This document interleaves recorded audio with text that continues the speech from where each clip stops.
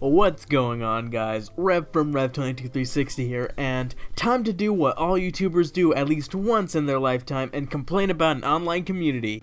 And before this video starts, I'd like to preface that the vocal minority of the Smash Bros. Community does not represent the entire fan base.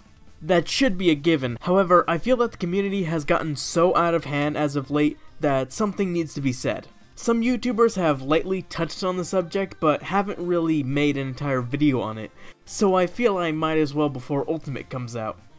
One big thing that shakes up the entire fanbase is the inclusion of fighters in Smash. Now, I understand. Smash fighters are perhaps the defining factor of the entire series, and for good reason. Smash is defined as the definitive gaming crossover. However, people take it to the nth degree on just how important it is. While it is a great honor to have your character be playable in Smash, people treat the role of assist trophies and such to be very much an insult. This is seen specifically with the Waluigi and Shovel Knight assist trophies. They see it as them being deconfirmed, as if it's meant to be a scathing insult towards the people who wanted them playable. And those who wanted them in take it as a brutal defeat, and I truly think that's quite the over-dramatization of the game. I mean, we had a really good pull this time around, all things considered. On the complete other side of the spectrum, however, people get very vitriolic towards new characters that they do not feel is deserving of a spot on the roster. First of all, no character doesn't deserve to be in Smash. That is perhaps the most subjective matter when it comes to a character choice. Unless you're talking about Chrom, of course. Because he's literally the worst character in his own game. God, I remember when everyone hated Bayonetta when she came out as the top pick on the Smash 4 ballot, and to this day her name is associated within the community negatively. Pardon the game theory, but I think the reason why this is because they considered her to be the reason why their character got snuffed out. Of course, that's not the only reason why people hate her, but I do think that is a big underlying reason. On top of this, there are indeed legitimately people who are very mad that Piranha Plant made it into the roster. A portion of the fanbase think that one character's inclusion means that a spot of the roster has been taken up, and therefore has been taken potentially for the character they wanted in the game. And personally, I feel that drastically oversimplifies the reality of how the game is worked on. First of all, the director Masahiro Sakurai does not decide on which characters make it into the game. He clarified on Twitter that it is actually Nintendo who makes the ultimate decision on who makes it into the game, and he has the final say if they can make a fighter based on that character. And secondly, proposing that a character had their spot taken away suggests that the roster is solely dependent on numerical count, rather than simply how many characters the Big N thinks is enough. You also have to consider the varying amounts of development different characters take time for.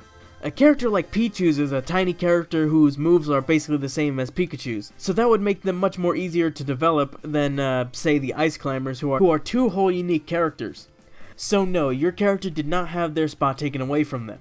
It is simply that the dev team possibly didn't think they could come up with an interesting way to put your character into the game. And the last thing I'll touch on this segment, please stop adding Sakurai on Twitter. The man is working tirelessly to direct a game that you all want, and you react with your character suggestions that he isn't in a position to include. Just let the man rest. He's suffered enough, you guys. Speaking of things that separate Smash, Melee isn't the best Smash game. But let's think about this deeply for a second. Especially when you realize that the only reason that people actually care about the game anymore still is quote-unquote because of the physics. And listen, I get it, when a video game feels good, it's really good, and you keep coming back to that game. But in my personal opinion, I feel that Skullgirls from a technical standpoint is much better than Smash. That is perhaps a bold claim, but that game has crunch.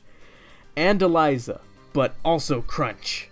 But sometimes you just gotta realize that if a game only has physics, that can only take the game so far.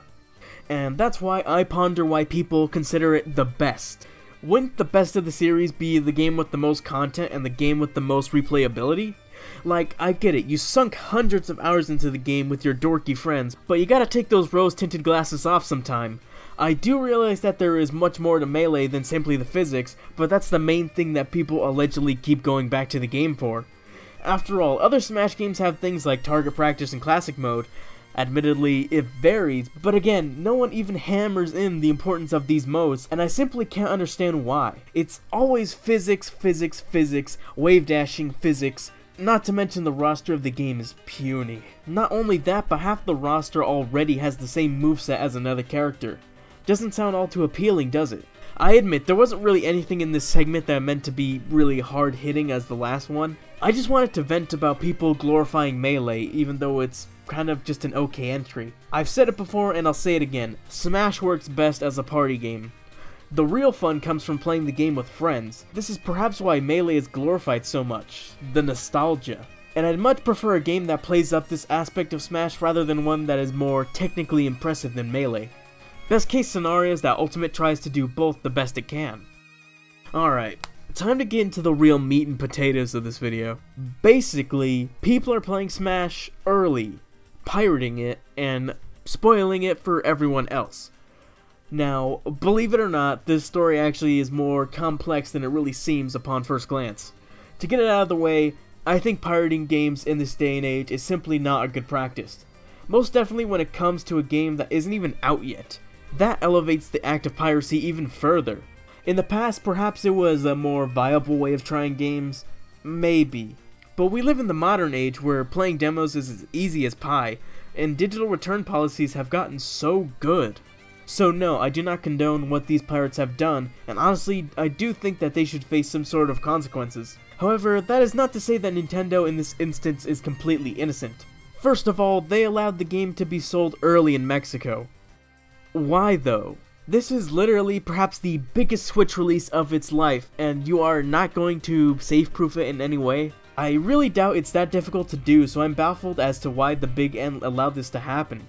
And secondly, Nintendo really needs to start realizing that their hacking issue is a big issue. At this point, it's a goddamn catastrophe. Nintendo has had problems with hacking on Switch since its release, but honestly how they allowed the game to be like this in a completely unprotected manner is honestly kind of disappointing. I haven't seen such hysteria over something like this maybe since Pokemon Sun and Moon was leaked, but even then this is getting wide coverage. Perhaps this is poetic of the state of the Smash community as a whole. It's a perversion of wanting to know more about this game.